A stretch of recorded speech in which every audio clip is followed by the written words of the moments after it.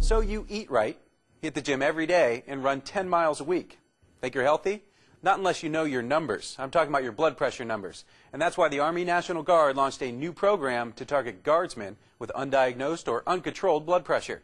Our medical editor, Dr. Paul Little's here with the details. Doc? Steve, you're absolutely right. 80 million Americans, that's 1 in every 3 people, have high blood pressure, and many don't even know they've got it. That's why they call this enemy the silent killer. And the Army National Guard just declared war. It was September 2005. National Guard Major Warren Harvey had just returned from Iraq when his unit got called up again for Hurricane Katrina. At Little Rock Air Force Base, he had to go in on sick call one day for a bad tooth. The first thing that they did was they took my blood pressure. And they took it twice, and they said, "It's a little high. How old are you, about 26? And I said, "No, I'm 40. They took it a third time and said, "You need to see a general physician."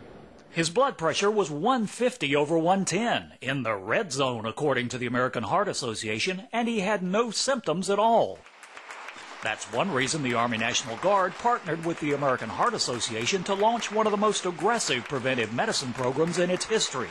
One of the things the National Guard is doing is putting blood pressure kiosks in armories around the country. And Guards people, their family members, anyone can take their blood pressure. Every Guardsman will now have their blood pressure checked at drills at least once a year. Since high blood pressure is a silent, deadly threat to all Americans, we hope to improve the lives of our soldiers and their families, as well as improve the medical readiness of the Army National Guard.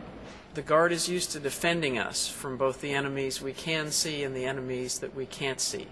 High blood pressure is really the preeminent silent killer, the hidden enemy that we need to defeat. Major Harvey says that's something he can live with. Bottom line is, this is something that's preventable. Every soldier needs to have it checked out. If it's identified, it can be treated. You might have to modify your diet, make sure that you're getting good rest, good exercise. Now, if you want to know more about the Guard's Get Cuff program, they've got a neat site at decadeofhealth.com. There's plenty of information there: heart-healthy diets, a heart checkup survey, and links to the American Heart Association.